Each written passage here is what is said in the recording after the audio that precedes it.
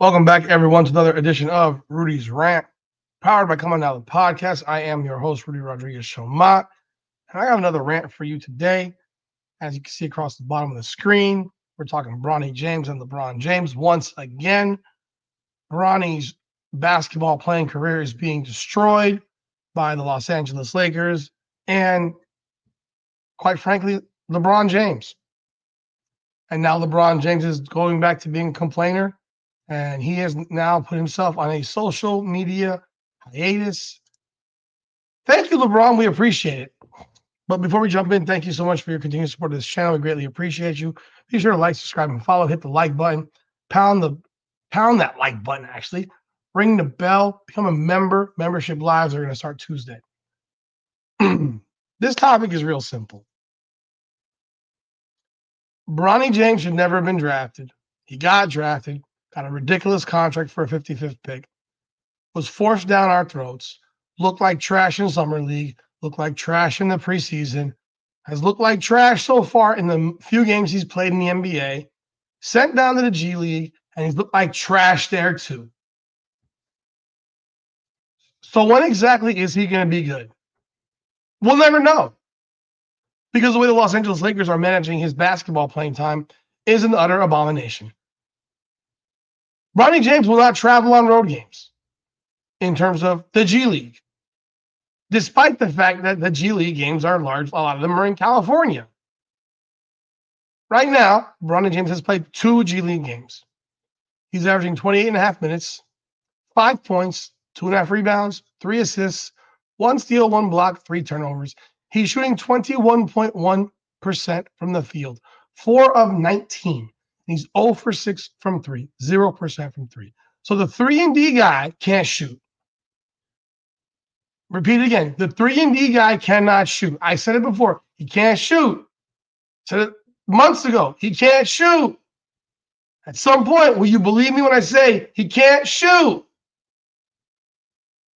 And instead of leaving him in the G League to play with this team and potentially become a better basketball player, no, they're going to flip-flop him back and forth from the Lakers to the G League. So instead of going to play at San Diego against the Clippers, which was 2 days ago, and at Santa Cruz, which is on November 30th, against the Warriors, he can't go to those games. He can only play at home. And when he's not playing at home, he'll be sitting on the Lakers bench, collecting dust up his ass, and maybe getting some mop duty once in a while when they're up big or down big. He'll never play one meaningful fucking minute in a Laker jersey. Not one. Not one single minute will he play that matters in a Lakers jersey. Whose fault is this? It's the Lakers' fault. But you know whose fault it also is? LeBron's fault. Because LeBron set this child up. Yes, I'm going to call him a child now. Because he's still LeBron's child. He set this child up to fail. He pushed him down your throat, told you he's better than guys in the league, better than guys in the Lakers, and you see what you see. He's not worth dick. He's not good. He's not good. And instead of allowing him to develop, which is what he should have been doing in college, he got drafted. Well, yeah. We know who pushed him into the draft. We know. Because there's no way Bronny James would have believed that he was NBA ready if his father and Rich Paul had said, "You're not ready." There's no way he turns pro. But he did, because they did not say that he wasn't NBA ready. Hell, he's been listening to his dad tell him he's better than an NBA player since he's been a junior in high school. What do you think? What do you think? Hey, whatever. Can't shoot, doesn't understand the game, always out of position. Go watch Awful Coaching. I mean, he'll show you countless examples of how out of position Bronny James is over and over again. But now let's look at LeBron. LeBron is going off social media. because he doesn't like negativity. Negative takes. He said, getting off social media for the time being, y'all take care. Bye. Bye, LeBron. Bye, LeBron. Bye, LeBron. LeBron James is a player I will not miss when he retires. I will not miss him. I will not miss the manipulation of narratives. I will not miss any of that. I will not miss listening to a guy lie all the time. I won't miss it. He lies all the time. Constantly fucking lying. He recently said that everyone on the internet called me a liar all the time for praising Dalton Connect's college performances at Tennessee. Yeah, LeBron, we don't believe you watched him play at Tennessee.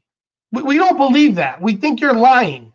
The same way you're always reading another book, and yet you're always in the first 5 pages. There's history of you lying. Like, there's videos of it. Now it's that he doesn't know when he's going to retire, if it'll be 1 year, 2 years. Who the hell knows? He might wait for Bryce James. Who the fuck knows? LeBron James remains a great basketball player. There's no question about it. He's having a really good year. He's having a great year. No, he's having a really good year. The Lakers are doing well so far. And they're 10-5. In large part because Anthony Davis finally has his nuts dropped to become the best player on this team. Because, folks, Anthony Davis is the Lakers' best player. It ain't LeBron James. It's Anthony Davis. Anthony Davis is averaging 31-3, 11.2 boards, 1.2 steals, 1.9 blocks. He leads the team in 4 of 5 categories. And that does not include shooting 57% from the field, 43.3 from 3. He's been fantastic. But LeBron James, enough already, bro. Nobody cares. Leave social media. Or maybe you should help work on helping your kid get better. Or maybe you should back the fuck off and actually have the Lakers do what they're supposed to do and send his ass to the G League permanently so he can gain experience, skills. He's just not a good player. And in large part, it's your fault. It's your fault. I feel bad for him now. I honestly feel bad for this guy. Because he's had smoke blown up his ass since he was 12. I remember when they would show videos of him as a 12-year-old. On ESPN, no less. I feel bad for him. And I'm critical because he's a professional athlete now. But I feel bad for him because he's in a no-win situation. Well, he's already won. He was born into millions. But he's in a no. And what I mean by no-win situation is that he's dealt a hand in which people think because he's LeBron's kid that he's this amazing basketball player. He's not. He's a good high school player. He's an average to below average college player. We've never been able to see this kid just develop without having his father over his shoulder. We've never seen it. But what we're seeing right now is this kid's professional basketball playing career go down the drain. That's what we're seeing. We're seeing his career go down the drain. Because there's no direction. There's your G League today, pro team tomorrow, G League, Lakers, G League, Lakers. Make up your mind. He's not ready to play for the Lakers. And we all know it. We all know it. He's not ready to play for the Lakers. He may never be ready to play for the Lakers. He's played 6 games for the Lakers. He averages 0.7 points, 2.7 minutes, shooting 16.7% from the field, 0% from 3. I mean, what do you want? He's not good. They better figure it out because they're ruining him. They're ruining any chance of him having a chance. And LeBron, enjoy your social media hiatus because we don't give a fuck. That's all I got. Let me know your thoughts in the comments. What do you think about the situation?